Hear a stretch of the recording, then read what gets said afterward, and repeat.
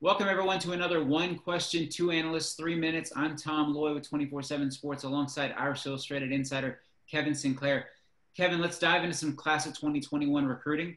Who are a few candidates to be the next Notre Dame commit? Yeah, sort of the hot story at Irish Illustrated, at least this week, has been sort of Mitchell Evans.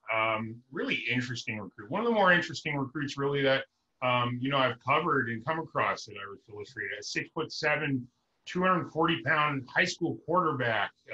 He started playing some tight end due to some injury concerns, and now he's less than 100 spots outside of the 4-star category at tight end. A kid who has a Harvard offer. His dad played football at an Ivy League school. His mom played volleyball at Akron. His sister's playing volleyball at Georgia. So really a lot of that comes from real athletic stock there, and a really interesting kid, really, and one that has a lot of interest in Notre Dame. Keeping an eye on Ohio State, his in-state program, who are also interested. So that's one there. And then, of course, Rocco Spindler, and that's not going to be an easy one. Down the stretch, really going to have to fend off this in-state program. If I'm coming up with two names that I think could be the next commits at Notre Dame, those would be the two I'd choose. And how about you, Tom?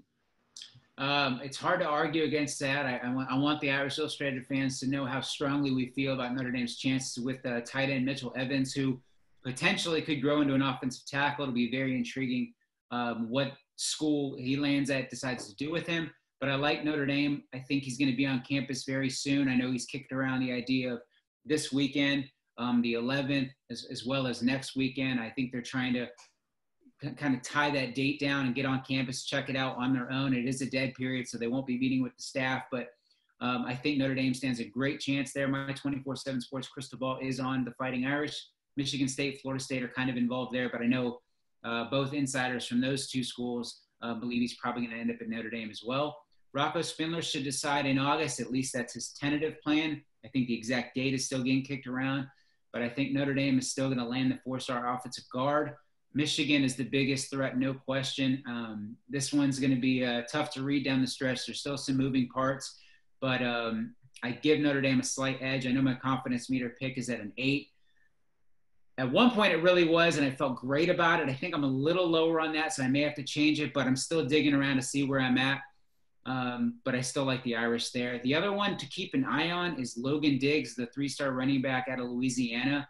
I know he really likes Notre Dame. From what I was told, he was kind of kicking around the idea of committing to Notre Dame, but he really wants to take his visits. So that's kind of an intriguing factor. Notre Dame, as we all know, doesn't really bend on that rule of if you're committed, you're not taking visits elsewhere. That's not really something they deal with. So keep an eye on there. I know USC is the other big player there.